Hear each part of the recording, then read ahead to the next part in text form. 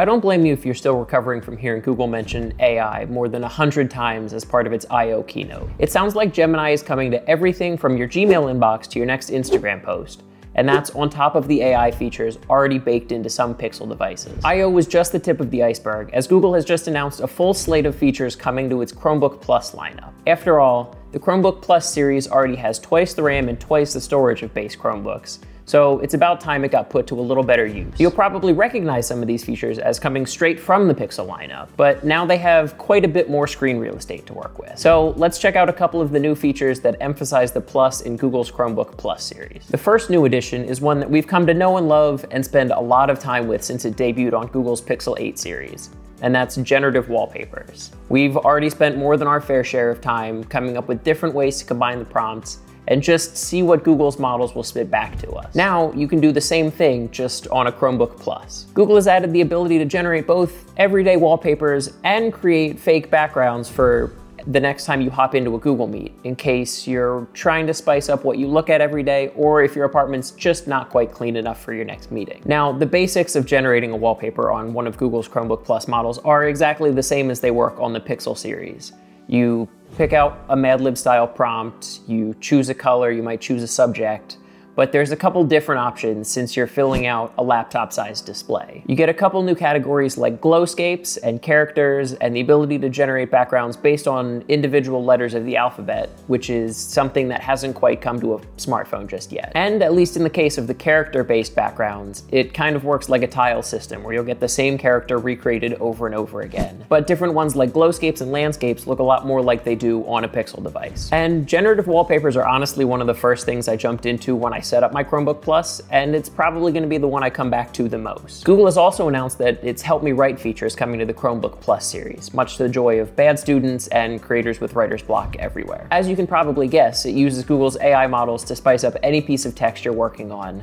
You basically just have to right-click and ask for help. I decided to see how Help Me Write would tweak the script for this video, and it only took a few seconds to do so. I'm not going to tell you which part of the script Gemini wrote, but you can probably guess by the end of the video. It's only a very small piece. Now, the main option for Help Me Write is to change your tone, whether you need a more formal sound or a more casual voice while you're writing, both of which have some interesting tendencies. I've noticed that the formal version of Help Me Write leans more towards giving a high school student a thesaurus, while the casual version kind of feels like Steve Buscemi walking around with a skateboard and trying to blend in. Either way, it's good enough and quick enough right off the bat that it makes my job a little bit easier, but I'm also kind of nervous as a writer who would much rather write for himself. Moving on to something maybe a little bit less scary, the next new Chromebook Plus feature is one that you probably already recognize from the Pixel 8 series, and that's Magic Editor. Yes, you can now use a mouse or a trackpad to resize, reshape, or remove unwanted objects from your images in Google Photos. Magic Editor works exactly the same way it does on a Chromebook Plus as it does on a Pixel 2. You just open the edit options,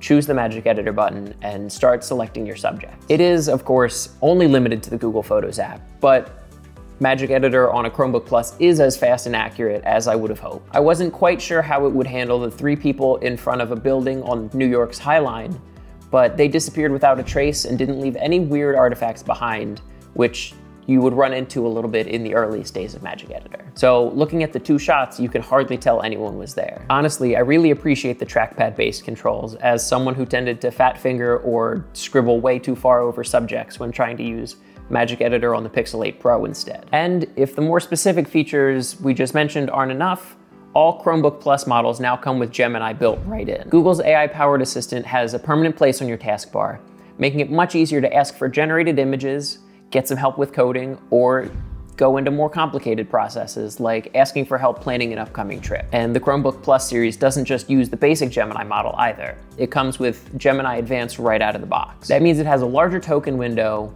the ability to upload and summarize Google Docs and PDFs, and the ability to integrate with other services like Gmail to keep you on top of your inbox without really having to think about it. Now, normally Gemini Advanced comes as part of the Google One AI Premium plan, which also includes 2 terabytes of storage per month at a rate of $20 a month. But new Chromebook Plus users will get a full year of the service to try it out with no extra cost.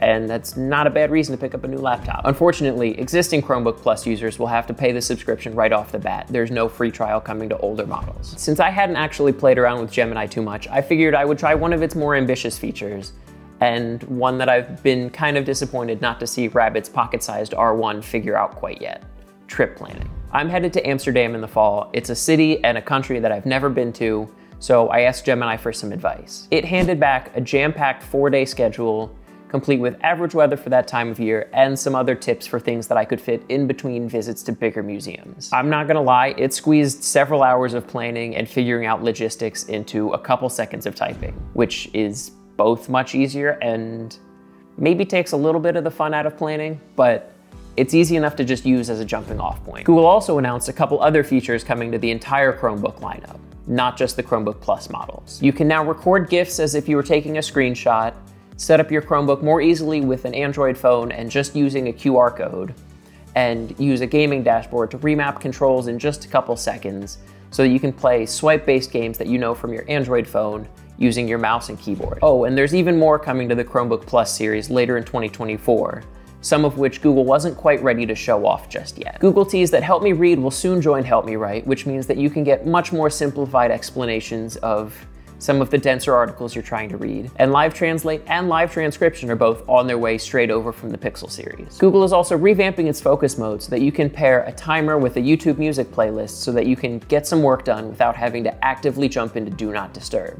And when you come back to your Chromebook after a time away, it's also going to automatically save menus and different processes that you were into before you left, so you can jump in with a single click. We can't say exactly how soon some of those features will come to Chrome OS, but in the meantime, there's plenty to explore with 6 new Chromebook Plus models and 3 standard Chromebooks on the way. Now, in the words of Gemini itself, check it out.